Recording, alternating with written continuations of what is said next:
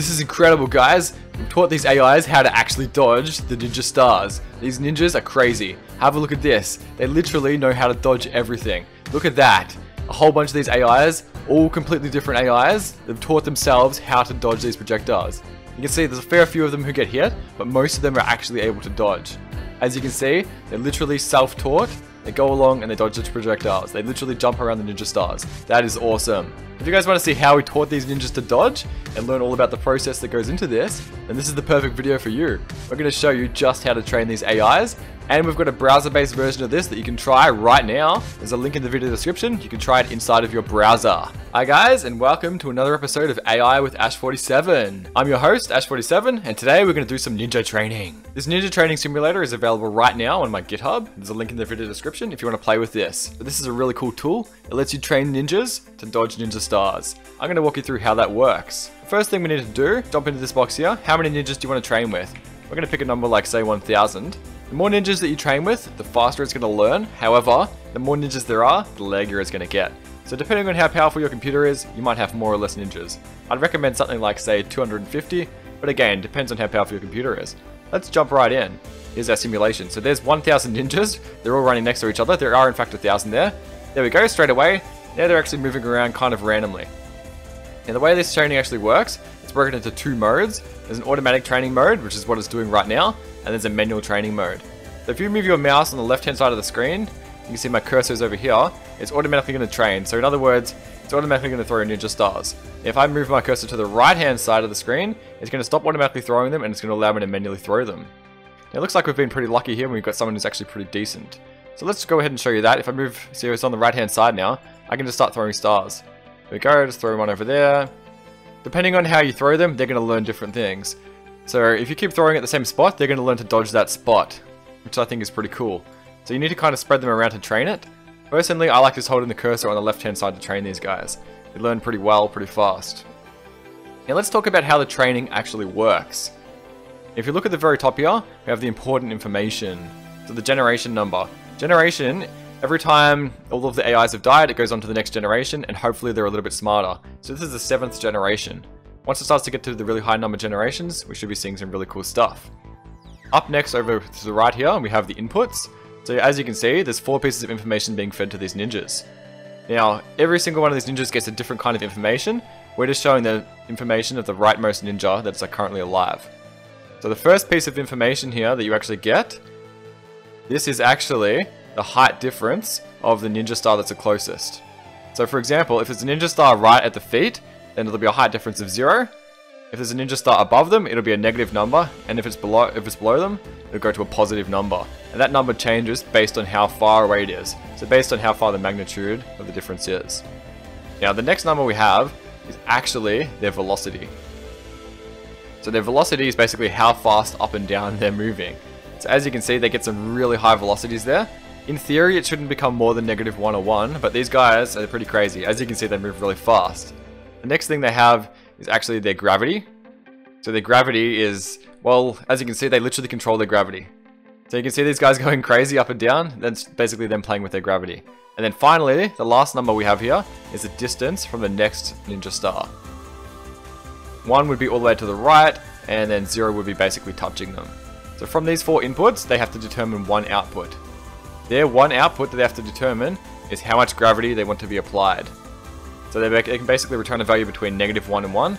And from that, the gravity will change and they'll fly up or down in the air, which I reckon is pretty cool. Now these guys, they get 1 point for every ninja star that actually gets passed. So I think what we're going to do is we'll leave these guys to train for a bit, we'll put it on really fast, and we'll come back and see what's happened. So sit back, relax, and enjoy some AI training.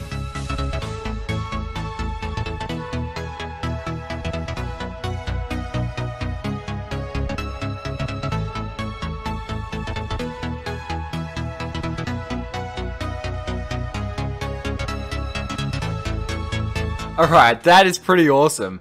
So that's only been 22 generations. Oh man. Just as I start talking, they die. But you did see they were actually working incredibly well. So it was 22 generations and they started to get pretty close to the answer. So they actually can do really good dodging. As you can see, now a whole bunch of these guys, a larger chunk of the generation, have actually figured out the whole dodging thing. There's two of them that are doing really well. As you can see, they basically toggle between the two gravities to try and avoid these things. That is really awesome. So, one of the cool things we can actually do with this particular AI simulator, we can actually save and import the AIs. So if you see on the right hand side here, there's actually a button, which is Export AI. It's going to export to this little box here. Go ahead and press Ctrl-C to copy that. Awesome. I've now exported the AI. If I press F5, we're going to be back to this training simulator thing. Let's just go 250 AIs, and let's go Import AI Brain. Go ahead and paste in what we just had. Import, and now there's 250 running on the AI. And as you can see, they didn't do that well. That's fine. Now, all of these are based on that one that was actually doing all the dodging. So hopefully... Okay, that's interesting. So they should have been based on the one that was actually doing incredibly well. But, unfortunately, things don't always work out as we planned. And, okay, so they're kind of there. It's very similar. So if you export the AI, it's not going to be exactly the same. I'm going to see if I can get that fixed up. That's interesting. Okay, looks like code doesn't always work as expected. That's fine. That was the first time I've tried that function. Alright, that's fine. Let's just sit back and we'll let the AI get really good again.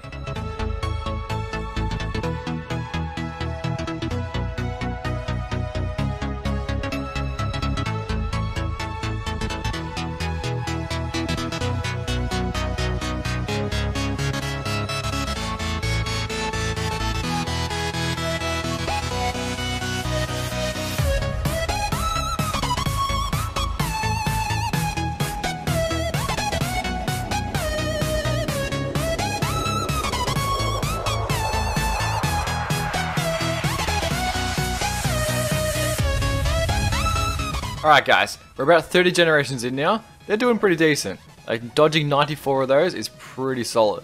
What we're going to do, let's just go ahead and try some manual training. So it seems like a lot of the times they die because of the top.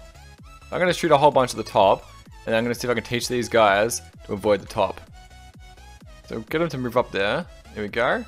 Wipe those guys out. Oh no, let's barely hit them. We can just barely hit these guys. Come on, there you go. They're gone. Oh, this guy's a bit tricky. There we go, we got him. Take out the entire wave here. As many as I can, just shooting like this. Nice. Just take out stragglers, there we go. Looks like a lot of them are successfully dodging. Not quite all of them. It's kind of fun actually just shooting these guys and seeing how they learn. I wouldn't mind doing a full experiment of me shooting these to see if I can take them out. Oh yeah, no, these ones are actually dodging pretty decently. See if I can throw some tricks. There we go, we got him. That's what we like to see here. Just keep smashing these guys. Shoot some from the right here. Here we go. Yeah, that's it, that's it. They're learning, slowly. I like the ones that just bounce around, those are awesome. Some of them go really fast, I like that as well. Go down the bottom. See, a lot of them are dodging. Not quite all of them though. See, the thing with the AI is, we have what's called the elitism factor. The elitism factor, I think it's set to about 20% now. Then what that means is, the top 20% are actually kept and carried straight through to the next round. So, after that, we have some randomly generated children. So the interesting thing about that is that you're going to get some, if you have successful ones like this, you'll get them in the next round. However, you're also guaranteed to get some more random ones. Here we go. These guys are doing pretty good. Oh yes, we'll just take those ones out. Need them to be exactly, there we go.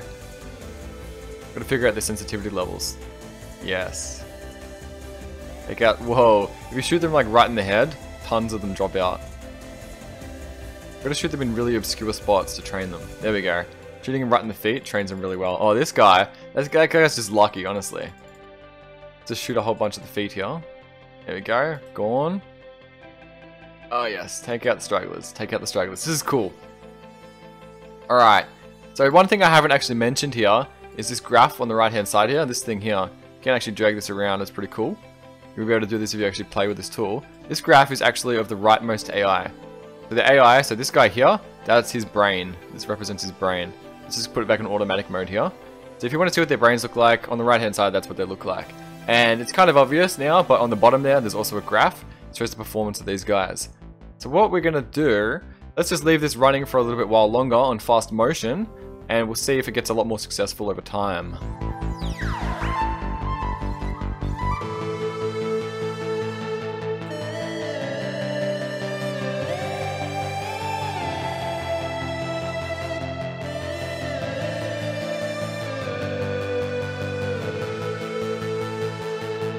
Alright guys, I think at this stage we've got an AI that works pretty decently. There's only been 42 generations. Can you imagine if you ran this thing through, say, 1,000 generations? Like, if you just ran this running overnight, the thing would probably get, like, damn amazing. But I think it's gotten to a stage now where we probably can't kill it from the right-hand side. No matter what I do, I probably can't actually get it. So that's pretty awesome.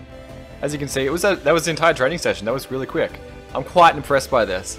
Now, hopefully you guys are impressed as well. If you guys are impressed and you did enjoy this, make sure to smash that like button. If you guys want to see more AI from us in the future, make sure to subscribe to our channel. Now guys, if you do want to try this out, there is a link in the video description. You can actually try and train this thing. Hopefully I'll fix up that export functionality that you guys saw, and then you guys can share some of the AIs you've created with us.